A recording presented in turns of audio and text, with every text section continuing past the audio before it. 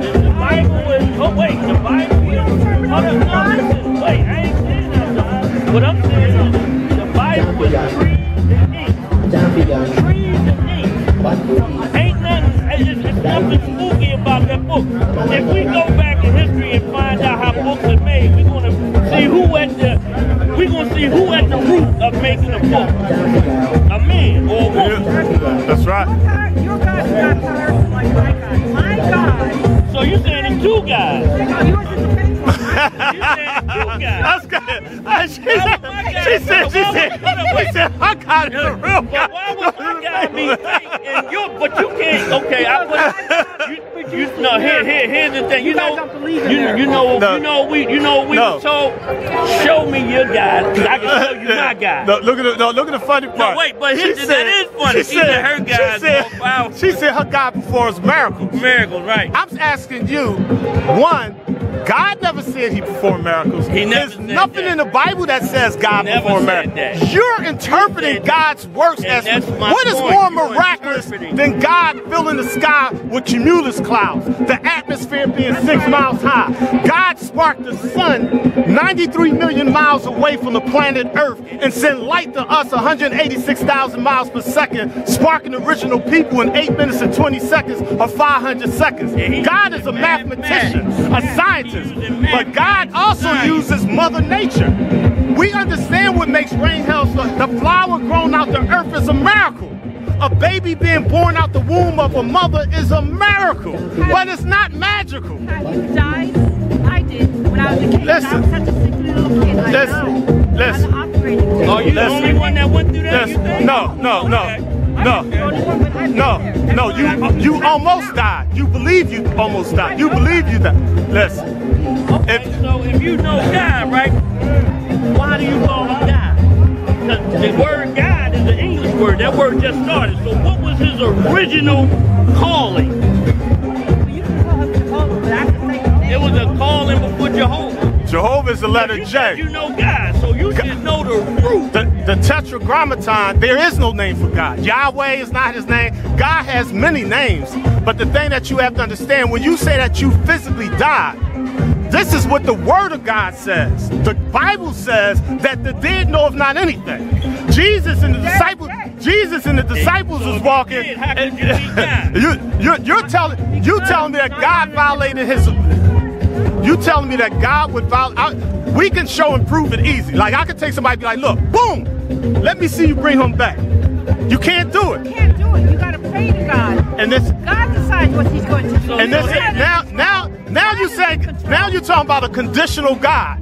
You're talking. Now I'm saying that. Wait, you got to twist it. What is the? God is.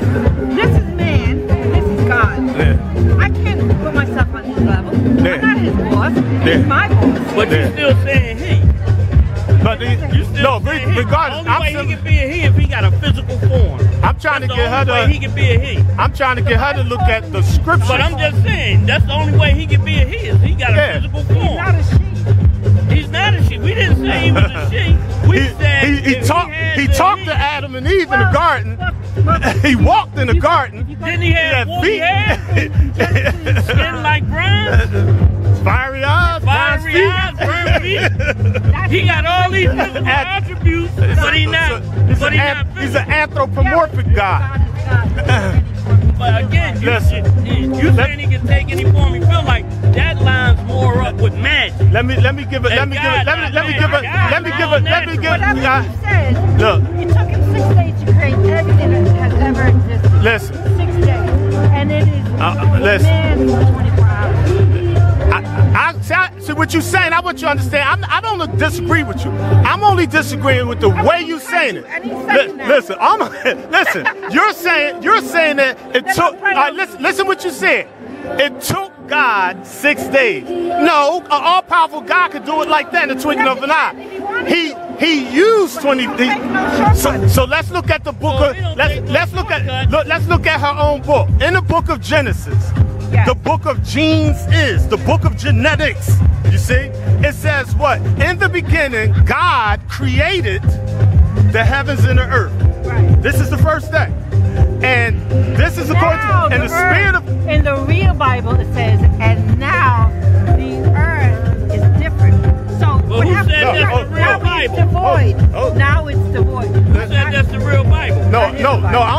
talking about is, I got the Hebrew Bible. the only thing I'm talking about is, if you have a Hebrew Bible, I have a Hebrew Bible, I have a Strong's dictionary, I have got all that. I have an Arabic dictionary, a Greek dictionary, an Aramaic. So if you got the, no, listen, I'm trying, no, listen, we out here born in life. I ain't getting on you, we born in life. We creating a nucleus right here. We got a nuclear thing, a nuclear reaction going on right here. But if you got the original Hebrew Bible, then you know the word Elo.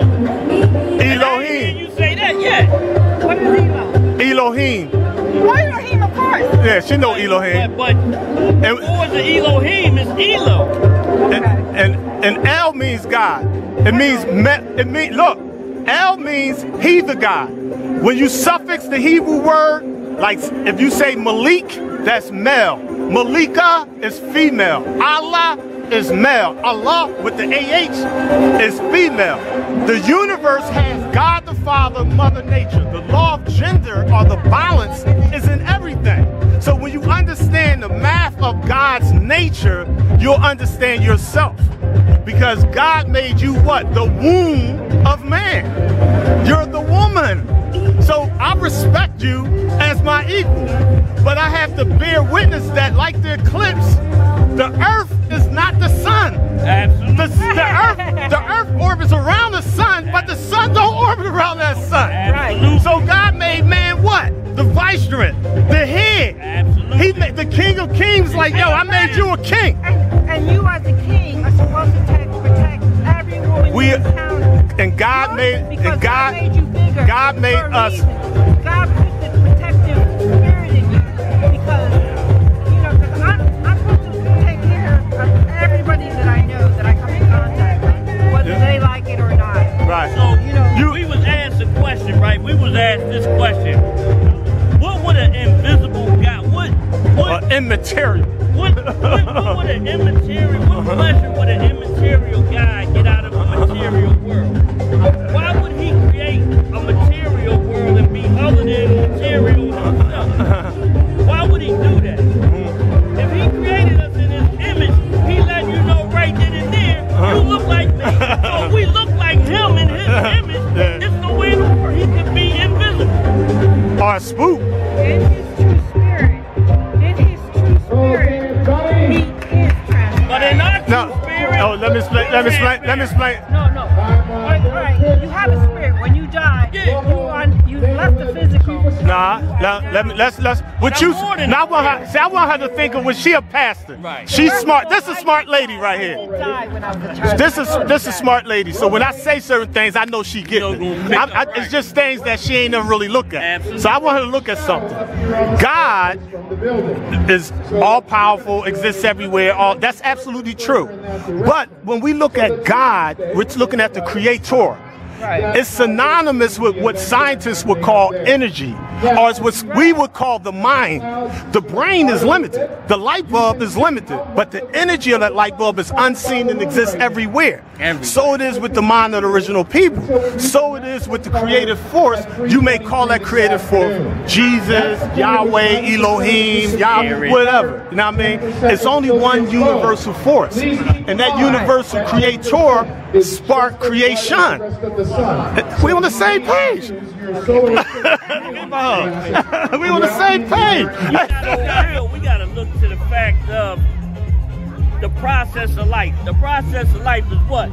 If you impregnate, what me and you was talking about, impregnating a woman, you walk around carrying the seed, but why wouldn't that process of life be in a magical form? Right. But instead it's in a natural form to keep us naturally grounded on the ground of how life really works. Life really works through thought, which is a vibration, and that's right. as it picks up understanding, going through the molecular waves, that other molecular waves connecting with it starts to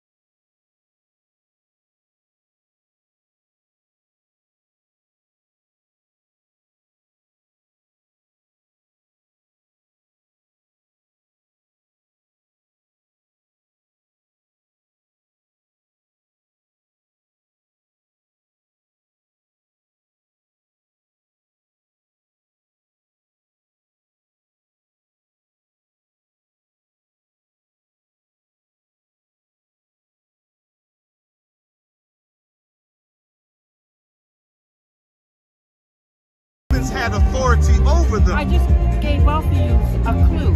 Anytime you want the truth of God, pray on it. You don't even have to fast. Just pray on it. Let me ask you this question. And when you get down to the bare essence of it, right?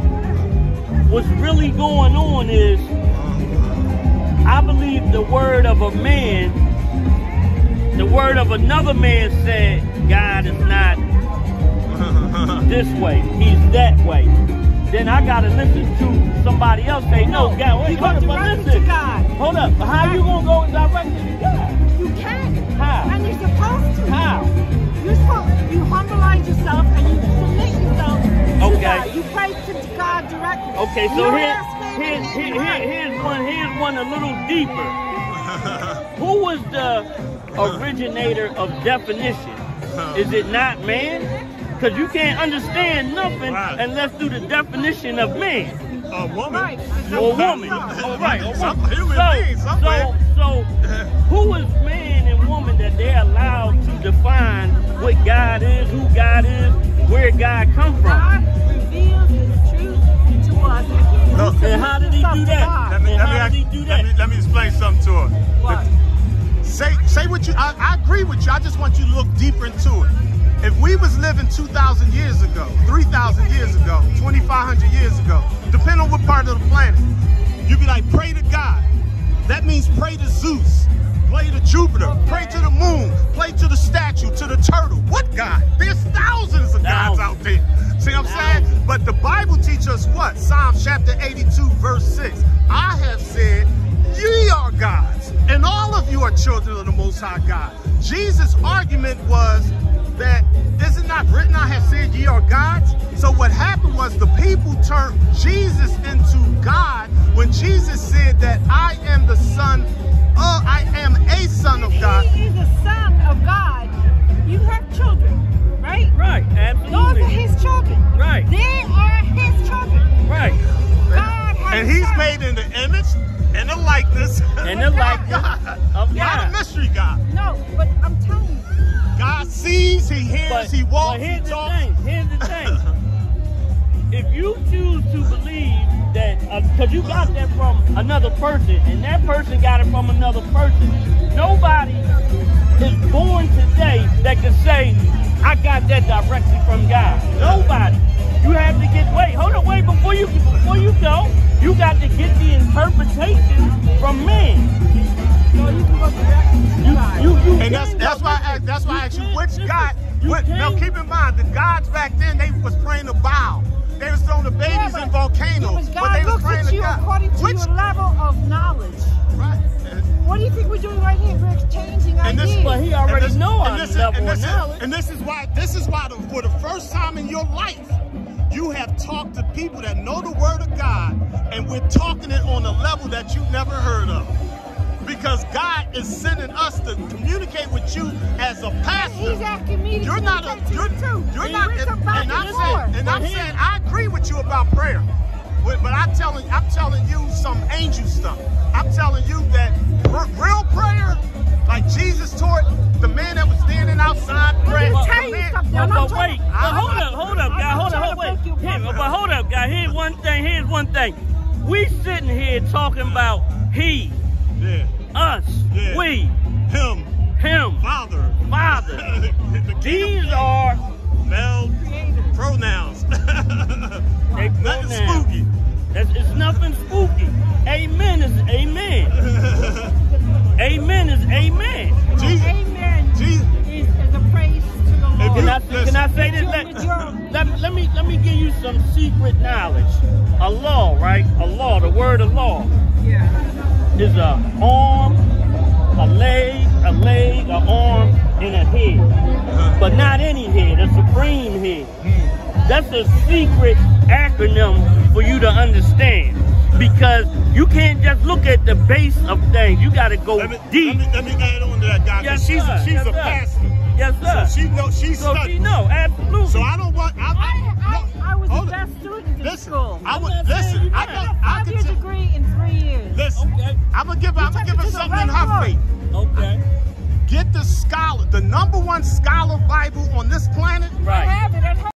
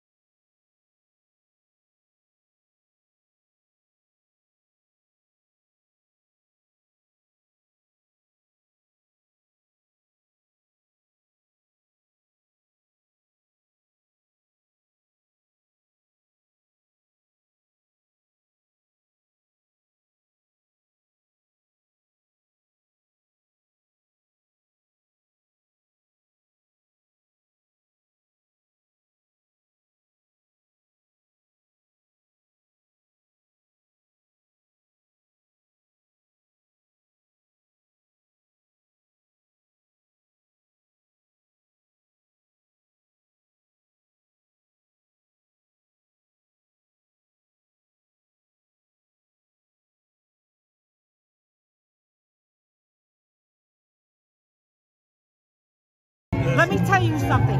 Over there, and I told my ex-husband that, and like my husband was a professor. He was Muslim. I've gone to the car and I prayed in the mosque. I paid my respects. Because God is everywhere, so I can go to any temple, any church, and pray directly to my Lord. So, over there, I was there a whole month.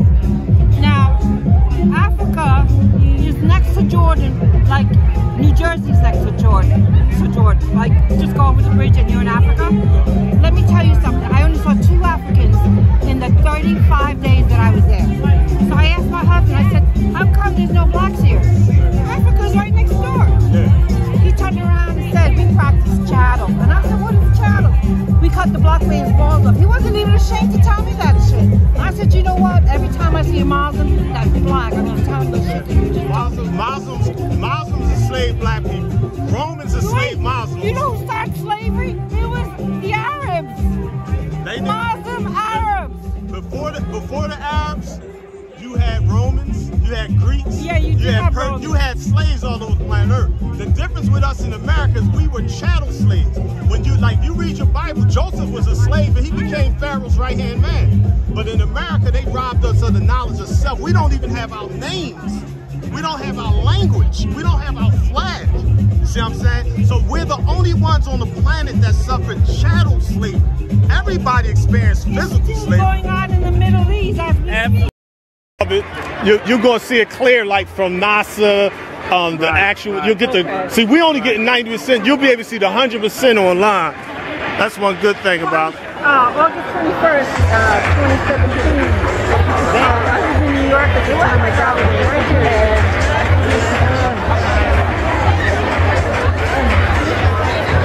You know, it's beautiful to know the truth. Right. The truth set you free. The truth is the greatest thing on the planet. It's the great. It dispels darkness. and mysteries. And look, stuff let me see. She's a pastor, so I love it. You gotta get her the scriptures. Truth dispels all that. I'm just saying. No, I ain't saying you. I ain't saying you. I'm just saying anybody that's spreading falsehood. Truth does what? Knocks his brain. Can we even pray even though we're different religions? Can what? Yeah. We praying right there. Yeah, we praying right there. That's in a form that you may not be familiar with. The birds pray. The sun is praying. Everything that submits to God's will and show His love is a manifestation of prayer. But let me give you. See, you're a scripture person. Let me give you. Let me put you down with something Jesus said. The disciples came to Him and they wanted to cast out the demons, and it didn't work. And He said, "Now all that praying and fasting, you got to do the both. It's a mental and a physical. You see what I'm saying? It's a mental and a material." Did you ever do an exorcism? What you mean by exorcism? I'm exorcising the demons out of you with all that spooky stuff now. You know what? I'm gonna show you how that's all. No, I don't believe in ghosts. I don't believe in ghosts, goblins, magic, leprechauns, Santa Claus, Easter bunnies. I'm a realist. If it ain't in God's universal order of things, it doesn't exist. It's fairy dust. Who's Jesus to you? I told you, I said Jesus. As far as you have two things, you got history and you have the historicity. Who you want to know? Who is He to you? Jesus to me is Jesus, all people. Jesus, meaning the historical Jesus never existed. His name wasn't Jesus. The man Joshua was a servant of God. There's no J. The real Jesus to me was a prophet of God that came to teach us about us, and we turned it around and made it about Him. How would you feel if you did everything for your kids and they go knock on the next door neighbor's house on Father's Day and say thank you to him, not to you? I would think that I would think that the scripture says, train a child in the way that I didn't raise him right, because my son and my daughter ain't take that behind next door. And you work overtime to get the toys. They ain't giving the credit to Santa Claus, the neighbors, none of that. You know what I'm saying? They gonna be like, thanks mom, thanks dad. You see what I'm saying? You know, but at the same time, saying the prayer is if I open up the refrigerator. You know what's funny? My son-in-law is Muslim, my daughter, my grandchildren. When he had a stroke, and I went to the hospital to visit him, I said, Mom, pray for me. Absolutely. Absolutely, because words have power. Yeah. That's what he just dropped on you. Words have power. Facts. His word is bond. So he was all right. Help us understand that power of words. The Bible, she knows she's a pastor. In the beginning was the Word. And the Word was with God, and the Word was God. Meaning what? The law of vibration, sound travels 1,120 feet per second. When I say something, it goes into your inner ear, and it sparks your central nervous system, and it sparks your brain. I take and bring the mental into the material. But if I take and pray to the sky, God, help me, help me, help me, I need some food.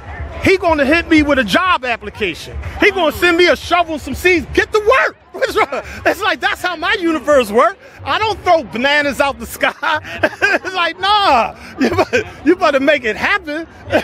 Then you got all these Is there a coffee shop around here that we can go to? I think so. Somewhere around there. The coffee shop, that's like up the street. Starbucks. Yeah. You want to go there? Yeah, I treat you to some coffee. Let's go. Not blocking. Everything was good. But I wasn't paying, I was paying attention to some of that, but not all of it, you know why? Money. Man, I couldn't survive off of doing that. I had to get to $1. Let me see. I ain't say it wasn't. Yeah. But what did Jesus say? I was a single parent, so I had to raise 2 daughters by myself.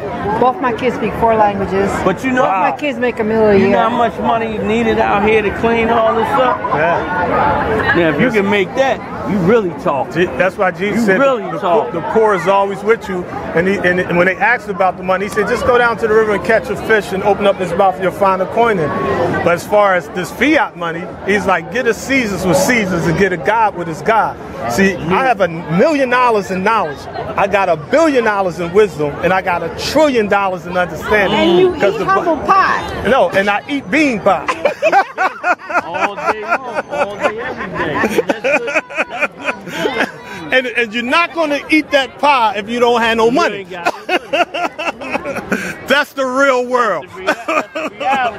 Them beans cost money. To make that money, you gotta get that pie. You know, when I was in Mexico, I spent a month on everywhere I go. I always go for a month. And what was baffling was that there was these little 4 or 5-year-olds going to the bus depots, and they were selling food. And they're 4 or 5 years old, and I was still like, a lot of them lose their lives because they're so tiny. Right. So when the cars take off, they run over the little kids. Right. And I was like, you know what? Those are the guys that probably be when I was growing up, my friend moved to Queen Lane Projects, and I went out there to visit, and the 5-year-olds were selling drugs. You talking about fruit? I mean, those little jokers got fentanyl nowadays. No, but I'm thinking, it's crazy. City of God. Sad to say that they had the daycare, the little ones touched it and got sick. In the pyramids, when I was in Egypt. You ever see that movie? They wanted $10, and this is 30 years ago, to take a picture of me with the pyramids. And I was like, what? To take my picture. It's a hustle. I was like, it's an ancient. That's like 30 years ago. That's like the capitalism, pluralism. That's like when you go to Las Vegas and you got the girls there. They want to take pictures. They got their snow bunny suits on. They want to take pictures with you. So I gotta pay you money for you to take my picture with you. Look, when I came off the joint, the old lady downtown, she came to me, little Buddhist lady, and she just gave me a pamphlet. And just, right, I remember you told me that. I was like, I don't think Buddha approved that. Right. I think you I have such little respect for the Buddhists because look what they did in Burma. Look what they did to the Muslims. That's politics. They killed millions of people. That is politics. Those people have been there over 100 years. They took away their citizenship. They destroyed their property.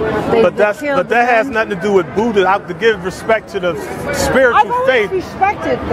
It's like somebody saying, "Look what the Christians did to the Africans and Indians." Look what they did to the That ain't got nothing to do with Jesus. That's not the Bible. That's just their interpretation. They was burning crosses. They misunderstand. Yeah, all that evil understanding. Or that evil understanding. There's nothing happening. Look like they breaking up now. Yeah, I think it passed by now. I think it's gone.